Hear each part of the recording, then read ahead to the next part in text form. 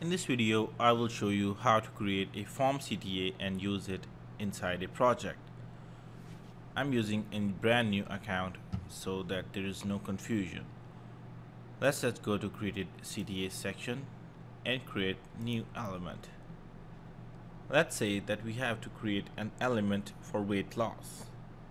Let's just go ahead and enter the project name, weight loss, and click next.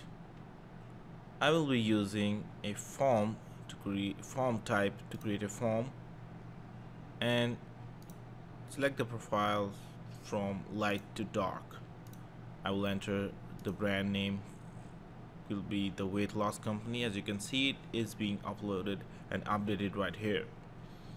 Form title is please subscribe, and in the input I will enter placeholder email, and the second one is phone number, and finally the text of the button is subscribe.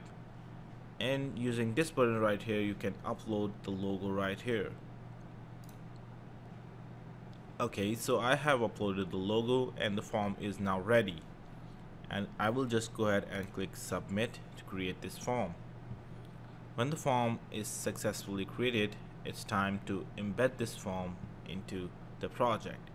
Click new project, and let's say I have this popular WebMD URL about weight loss, and this is where I want to place my form.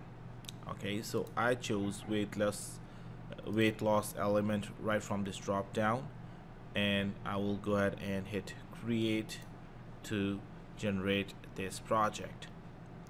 Okay, so the project is created, and now I can see copy and just go ahead and visit this, and when I open this, I can see that my form is right there on the WebMD website, which is a very popular medical site. Okay, so let's just go ahead and subscribe using my own email and hit subscribe.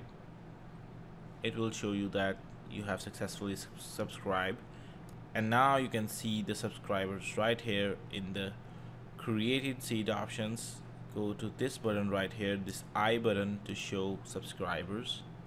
As you can see, this is the email and the second field that was submitted from your project. So this is how you can embed a form inside Snatchit project and receive leads. Thank you.